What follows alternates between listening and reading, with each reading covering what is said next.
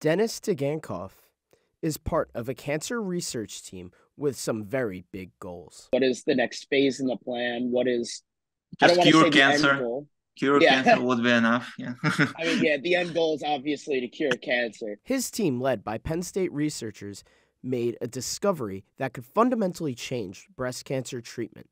The find reveals for the first time the mechanics behind how breast cancer cells may invade healthy tissues. The discovery showed a protein called dynein powers the movement of cancer cells in soft tissue. Erdem Tabdanov from Penn State leads the team. Essentially, what we figured that if you turn off the conventional mechanism, yes, the cell keeps moving, right?